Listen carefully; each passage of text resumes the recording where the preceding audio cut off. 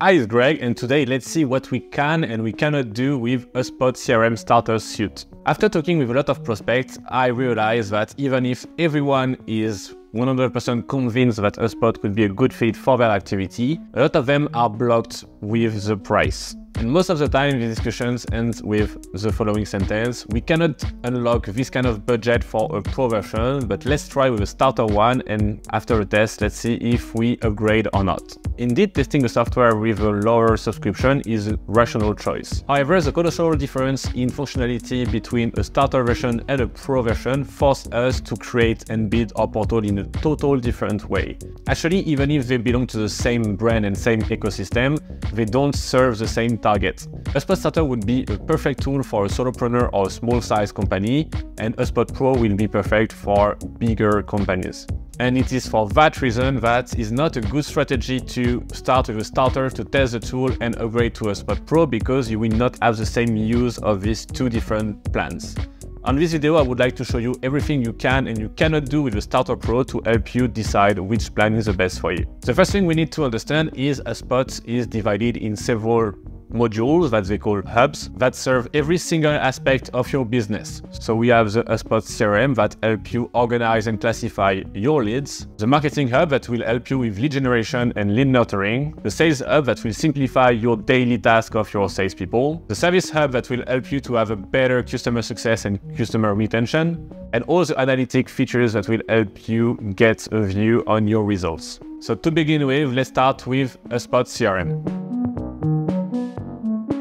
So the first feature of HubSpot is to classify and organize your lead database. Actually, this feature is already available in the free version of HubSpot, and it's a hub in HubSpot that presents the less difference between the free version and the enterprise version at 5,000 euros per month. So to understand how the HubSpot CRM works, we need to understand that HubSpot classifies our leads into objects. So what are objects? Objects are different databases based on the nature of a lead. And basically we find the three main objects that every company are using. We can find the contacts, the companies, and the deals. So now let's take an example to show you how it is. So let's say you have an opportunity with Mr. Martin, who works for Martin Consulting and is about to sign a contract for your service. HubSpot will automatically classify this opportunity into three objects.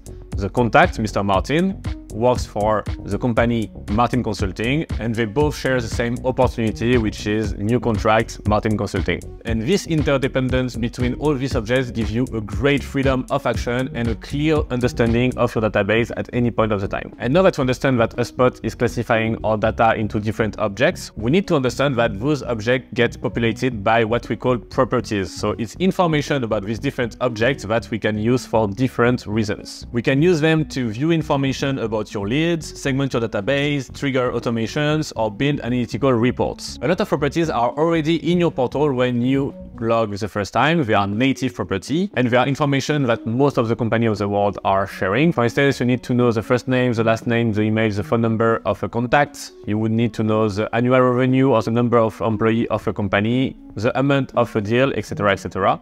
But HubSpot gives you the possibility to create custom properties to match your specific industry needs. Let's say you work in a company that deals with weight loss. You will need to collect the height and weight information of your list to be able to deserve a good service and to qualify them before letting them go to your salespeople. So HubSpot gives you the possibility to create those properties that you can directly implement into your database. So now that we know how HubSpot classify and organize the different data of your leads, we need to know that HubSpot allows you to segment your database through what we call lists. A list is a group of leads that share the same characteristics, so as we said before, the same properties. Those lists can be used as an audience for marketing campaigns, trigger automations, or for analytic reports. Your list can be fixed at the time of their creation, static list, or they can evolve through time based on the properties you choose to segment your database, active list. So now you know how HubSpot CRM is working and what you can do with the starter version. However, even if the HubSpot CRM is the most complete for most of the plan, you still have some limitation with your starter plan. The first limitation is about the creation of custom objects. You will have to limit yourself to the objects provided by HubSpot and will not have the possibility to create databases corresponding to your specific needs. You will also be limited in terms of the number or list you can create. The creation of active lists is essential in the proper management and organization of your database and your operations.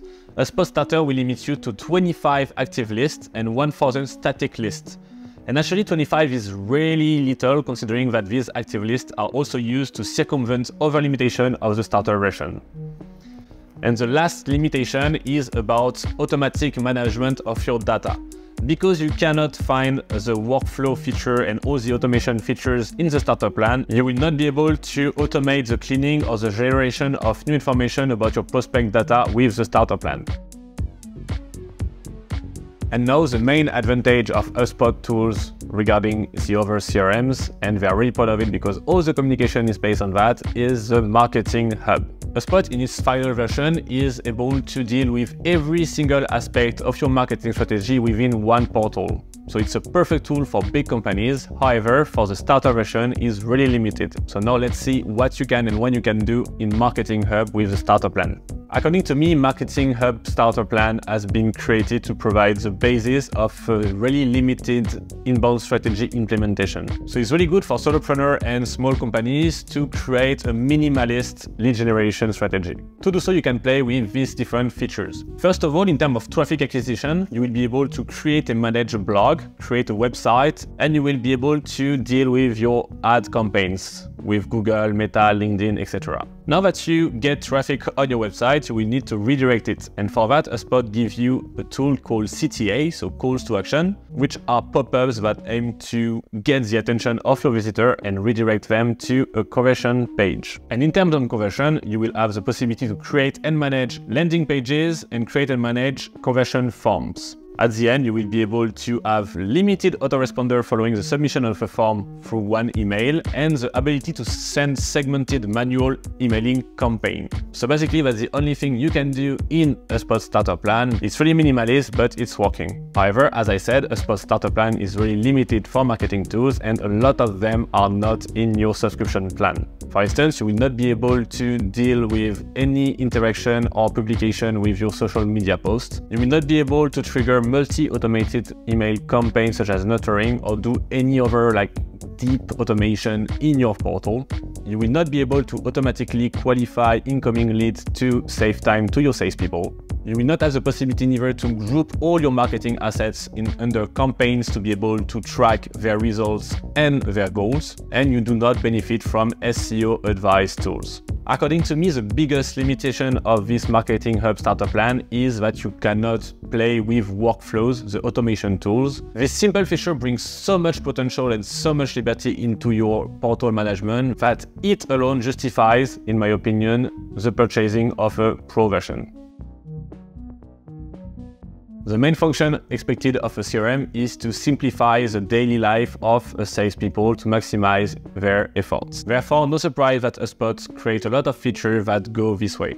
HubSpot Starter Plan gives us the possibility to really efficiently organize the daily tasks of a salesperson. You will be able to juggle really easily between the different objects of the same opportunity and will benefit from an efficient pipeline tool for organizing their sales opportunities. And in terms of communication, HubSpot will give a lot of tools for your salesperson. For instance, you will be able to benefit from a book a meeting tool for your salesperson. They will also benefit from an email template or text block modules to simplify the writing of current emails in their daily life, and they will be able to incorporate files or quote documents directly in their email within one click. But actually, I think that what makes HubSpot Sales Starter a really good use for your salesperson is the fact that you will find all the different activities of a specific lead every time you will call it. Because HubSpot is able to track every call activity, every email activities, or every website visit activities. Every time you will call a lead, you will have all this information in one place so you can facilitate your sales process.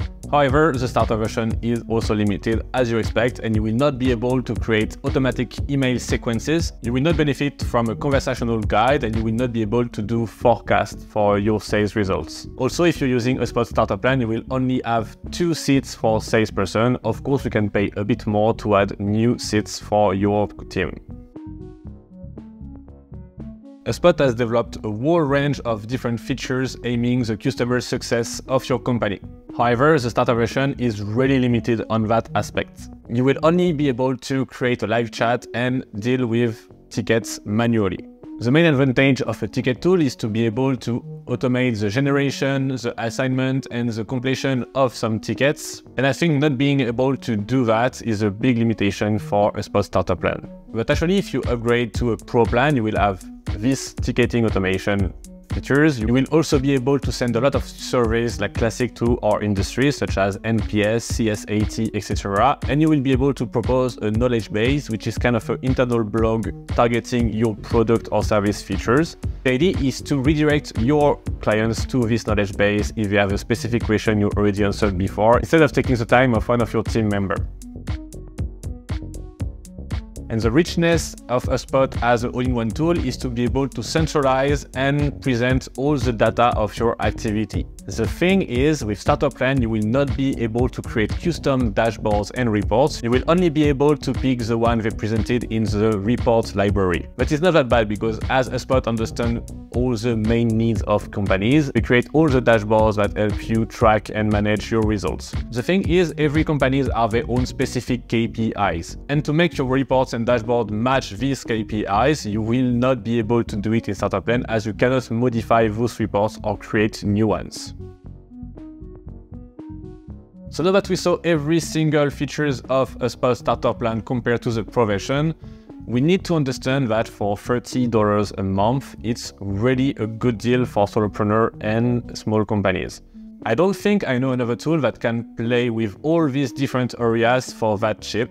But the thing is, we should not consider a starter plan for what it's not. It's not a test version of the HubSpot Pro plan. As we said, it answers different needs and different capacities. And if you use it for a test for your Pro version, you will not be able to test anything and you will not have a clear view on what HubSpot can bring you. If you're thinking about migrating to HubSpot and have questions on what this software can bring to your company, I will be really happy to discuss it with you in the link in the description. It was Greg, I wish you a great week and see you next Monday.